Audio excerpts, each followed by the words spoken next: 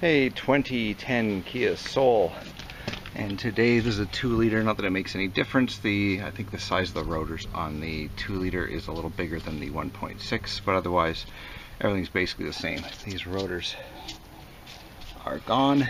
The pads are close. I mean, honestly, 200,000 kilometers almost on these pads and rotors, so can't complain. Mostly highway. Girlfriend's car. Anyway, I'm going to remove the wheel and tire. I've got it jacked up, jack stand underneath, and I'm going to remove the wheel and tire, put the wheel under the frame of the car, just in case anything happens with the jack stand or the jack, just for a second measure of safety, and we'll start back in a second. Okay, so the very first thing you're going to want to do is remove these two Phillips headed set screws. Now yours could be something different. It could be an Allen key or whatever, depending on another brake shop. If the brakes were done at some other time, they could have put something else in. These are Phillips headed, and you want to take these out first. I'm going to tap on it for two reasons: to seat the screwdriver bit and also to loosen the bolt or the screw. You may be able to get them off with a screwdriver. Usually you can't. It's a fairly big head on that screw. It's not like a tiny little Phillips. All Phillips screws are not the same. You know, you have small Phillips screws and you have big ones. You know, if you try to use a small screwdriver, you're just going to strip this screw out, and then you'll have a problem.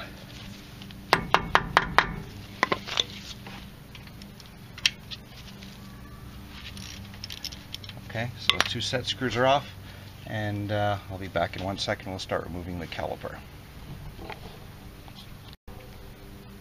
Okay, so the first two caliper bolts I'm going to be taking off are these two right here that hold the caliper into the main body of the brake caliper, or the part that attaches to the spindle. So they're 14 millimeter, and right here on the inside is a 17 millimeter that you may or may not have to hold to get these 14s off. So let's see if we can get the 14s off without holding the 17s.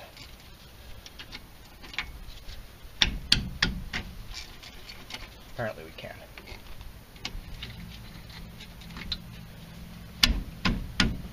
But you will be needing the 17 in order to hold it, to tighten them back up. So they're just two small screws. These will be Loctited when we put them back in.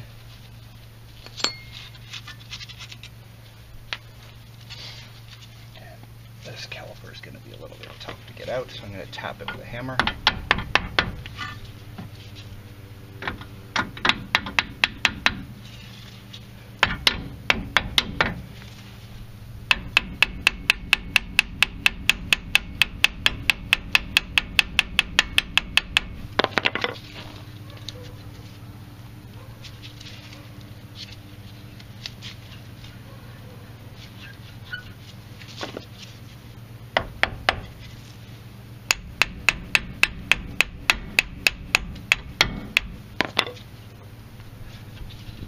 I'm not pounding on it, I'm just lightly tapping on it because it's been on there for 7 years.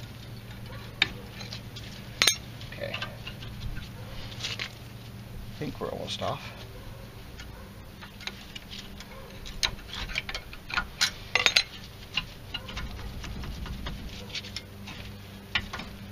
Okay. And I'm going to hang this up out of the way.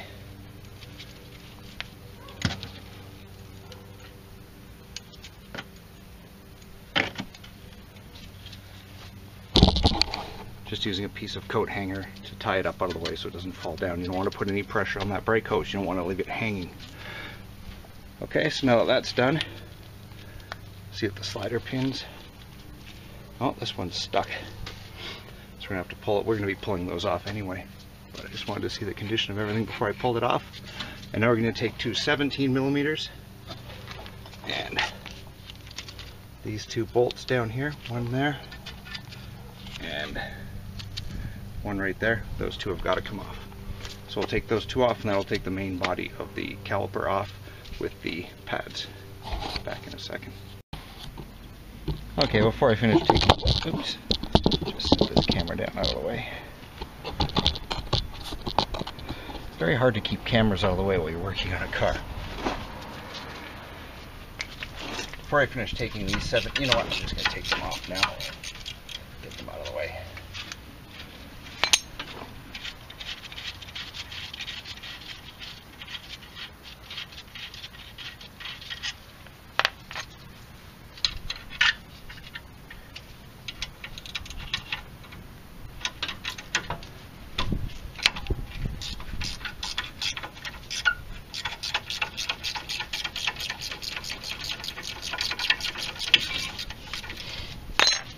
And you can see the caliper rotating off, the caliper body. So I'm not quite loose enough to take off by hand.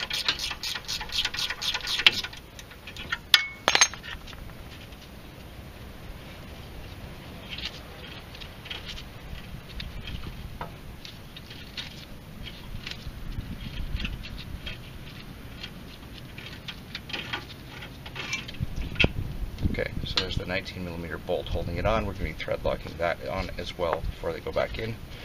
And I can pull the caliper mount off with the pads. You can see the pads, unbelievable for 190,000 kilometers, not that bad. What we're going to right now, so we hang the piston up, is retract the piston back into its bore. Now there's the piston out, and that's where it's going to be after it's been, you know, every time you push the brakes, the piston comes out, and as the brakes wear down, the piston comes out further to take up that space. So as the pads wear down, that space gets taken up by the piston coming out. So before you put new pads in, you have to retract the piston in so that it can, the new pads will fit, or else they won't fit past that piston because they're so thick. Now you can use a pad spreader. There are special pad spreader tools. I just use an old C-clamp. It works perfectly. Just center it in the bore. Make sure you're not clamping onto the hose on the back.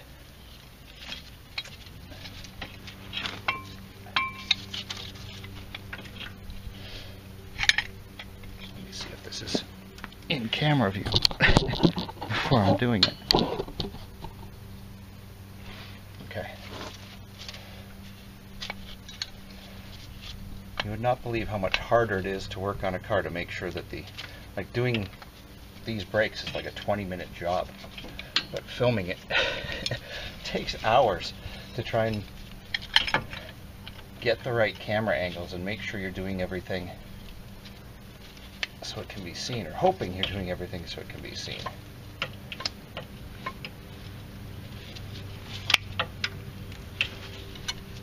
So I'm just winding the C-clamp in, and it's pushing the piston back into the bore. So you can see that, sorry, it got off a little, fell off center when I moved it, but that's just going to push that piston back until it's flush. So I'll do that, and I'll be back in a minute. Okay, so there's the piston pushed back into its bore, and once I was done, I just took a piece of sandpaper and gently sanded the edge where it's going to meet the brake pads, and then hung it back up with the coat hanger so that it's hanging and not hurting the hose. If the rotor doesn't come off easily, just whack it with a hammer, because this is getting thrown away and you don't care. Now we're going to take a wire brush on a drill and clean up all this rust in here and clean up all the crap that's left over on the wheel studs. So I'll clean that, and I'm also going to paint this brake backing plate while I'm in here. Might as well, because probably won't be back in here for a bit. So I'll paint that and clean this up and be back in a few minutes.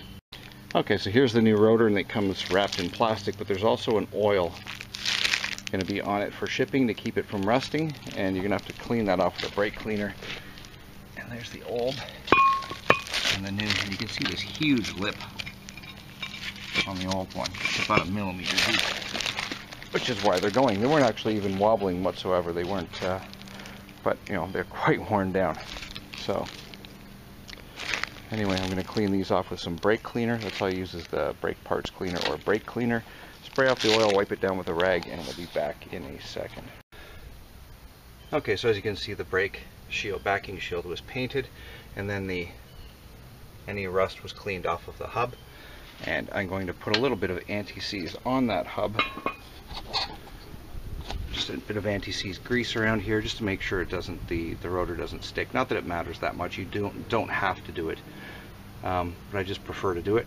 And bolt the new rotor on, and then tighten the little screws. Don't tighten them very much, just gently tighten the screws on. You don't need to use thread lock or anything on those. They're just to locate the rotor and keep it flat against the hub. And once the lug nuts are on there, they do it all for it, so they don't have to be very tight. So I'm going to put that rotor on and be back in a minute. Okay, so you can see this thin layer of copper grease that I put on there. And I'm just going to match up the rotor and bolt holes. Clean gloves or clean hands when you're touching the rotor, and when you're done, always before you're completely done, clean off everything with brake cleaner to get all of the grease off of the rotor, because your brake pads do not like having grease in them. Make them much less effective.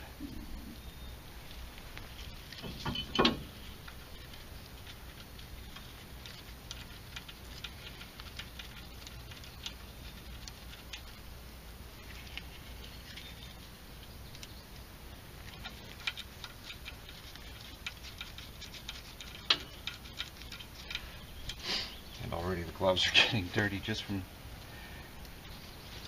this minor bit of handling.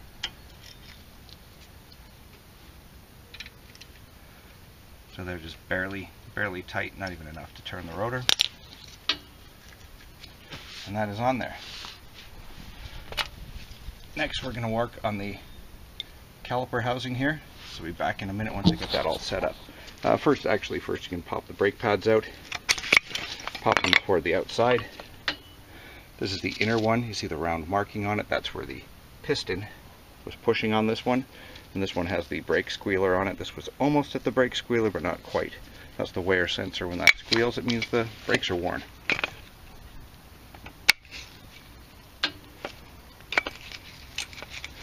And this is the outer pad. Again, these weren't worn all that much, considering how old they were. So now I'm going to pull these shims off, these metal shims. If yours are bad and completely rusted, you'll have to replace them. These ones just need to be cleaned up, which I'm going to do. I'm going to soak them in some brake cleaner and then sand them down to make sure there's none of that crap on them. And I'm also going to take a wire brush to the parts of the caliper where those move over, because rust expands and it can push on these little shims. It can push on them and push them this way, and it will trap the pad in there and not allow the pads to move freely back and forth. It can cause premature brake wear, can lock up your brakes, can seize them, make your rotors wear out. So this surface has to be nice and clean and sanded off on both sides. So I'll clean those all off, and then we'll work on the slide pins, because this one is stuck a little bit. When you're doing your brakes, you're going to take them apart and work on them anyway, but this one's stuck, so that's a little bit different. Back in a second. Okay, so the pad shims have all been cleaned up, and I just used a wire wheel on a electric drill, and I've cleaned up the mating surfaces where they go on the caliper body. Now, which one was stuck? Okay, this one's stuck right here, and it's a 17 millimeter. And I'm just going to have to basically turn it a little bit. It's just, oh no, that one's really on there. Wow, that is stuck.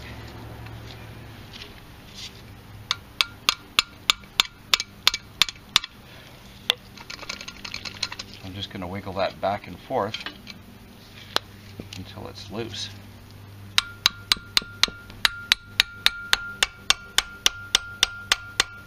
Because it should pop out just like this one. Now this one we're going to pop it out, hold on to the boot, because the boot is inside the caliper body. You want to hold on to the boot and pull till it comes out. So that's what we want from this one. But if you can see this little bit of rust up here, water's gotten in there and loosened this up, or seized this up. So I'm going to have to get this loose. I'm going to be working on it back and forth a little bit, just turning it each way, tapping it, not manhandling it, just tapping it in each way a couple of times. If I can get the boot open, which I can't because it's pushed in, I would spray some penetrating fluid in there. I'm just going to tap it back and forth a bit and get it loose, and I'll be back in a minute to show you how to clean and grease these. Okay, so after a few minutes of fighting with it, I got it spinning and it's coming out. So, spinning fairly freely. So I just have to get that pulled all the way out. As you can see, it's kind of, there's not really any, see the difference. One's a little rusty in there. So I'm going to be cleaning that up with a wire wheel before I put it back on. If it's not rusted too bad. Usually they aren't. Very rarely are they rusted so bad you can't reuse them. Very, very rarely.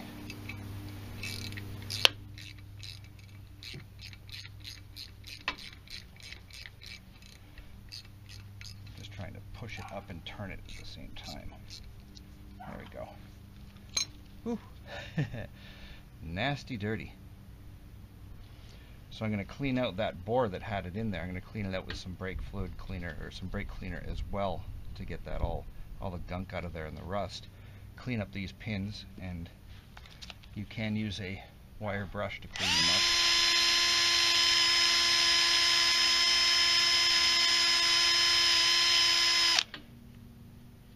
And just polish them back up. You just don't want them all chunky and rusty. Hopefully this is just hardened on. Yeah, it's just hardened on grease. So I'll clean those off and be back in a minute. I'll clean both of these off and then clean out these bores as well and be back in a minute.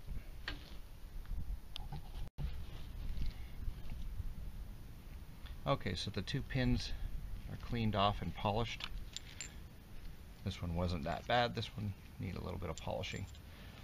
And now I'm just going to take some copper grease. You can use synthetic brake grease. You can use the non-copper stuff, just the metallic grease. This is the Permatex stuff.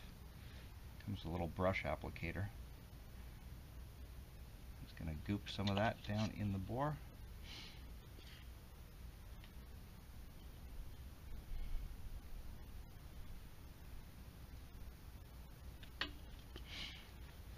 And now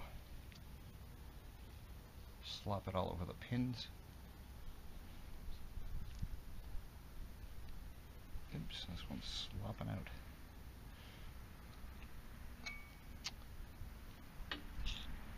Push it in there. And you want to push it until the boot pops over top of the seal. When you pull the boot out, when you pull out, the boot should come with it. So it works like a little bellows like that. You just push it till it pops over the little lip. There is a lip there underneath the bolt head that the boot will pop over. This stuff's hard not to get everywhere.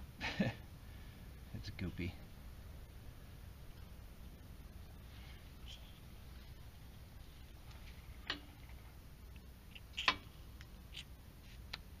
Popped on, and you want them to move freely in and out of the bores.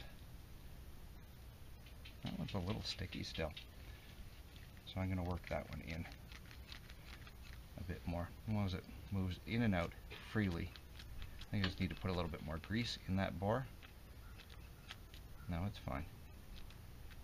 Just creating a bit of a hydraulic lock from the grease in there, that's all. Okay. So, I'm going to clean up a little bit, get some of this grease that's on everything off.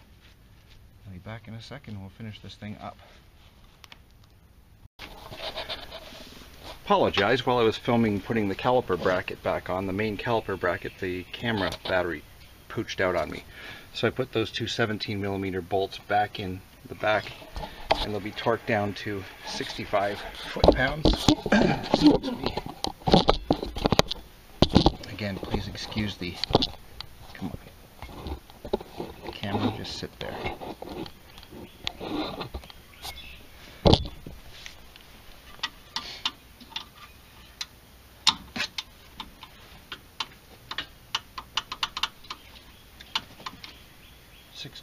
Foot-pounds, approximately between 57 and 73. And there is thread locker on those. Make sure that camera's in there properly. I'll which it doesn't want to stay. Hold on a second. Crap. Take your two little shim plates. The little feet on them curve in toward the inside. Those go over top of those little lugs there. The pad without the squealer on it goes on the front. That little slot just goes in over top of the little lug, like that. There's the back one.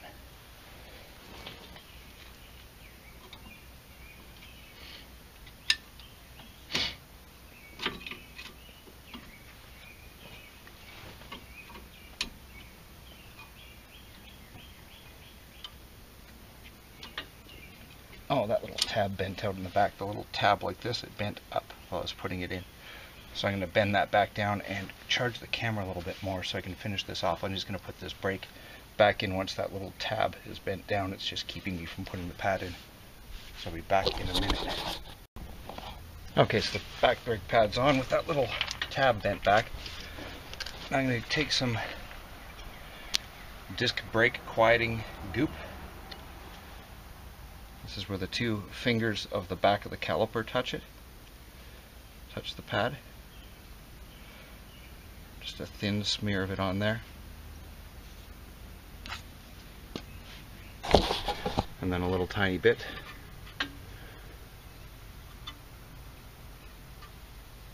All around the face of the piston.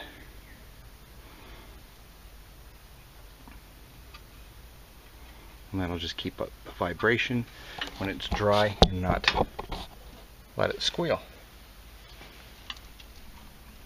Unhook the caliper and slide it back in over the pads and push the little, have to push the little slider pins back in to get it over top.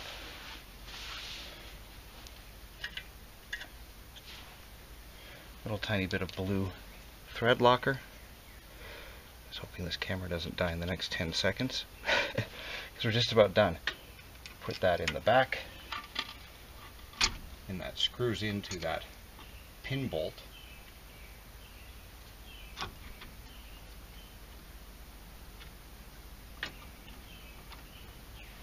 It screws into the back of the pin there.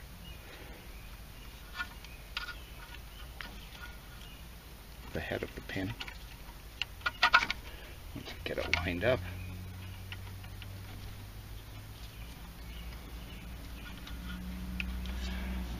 it does not want to line up for me. Okay, let me get this lined up and put the two bolts gently in, and I'll be back in 2 seconds. Okay, so those pin bolts are back in, and now I'm just going to take a 17mm to hold the head of that bolt there while I torque up the back 14mm bolt to 20 foot-pounds. Of course I need two hands to do this. Let me put the camera down. Hopefully it stays running.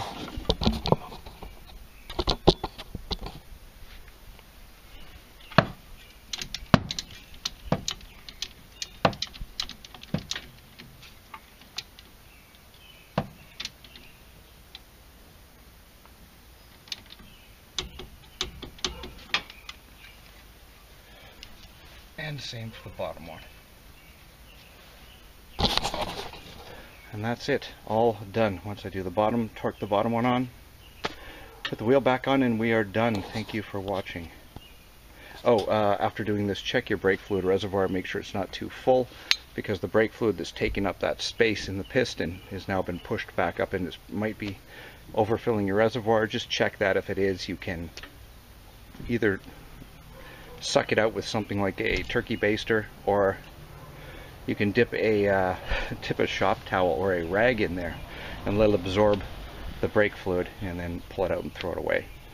People probably won't recommend that, but turkey baster works perfectly. Use a straw, use whatever you want to suck it out of there, but just make sure your brake fluid level is good now. It's not too high.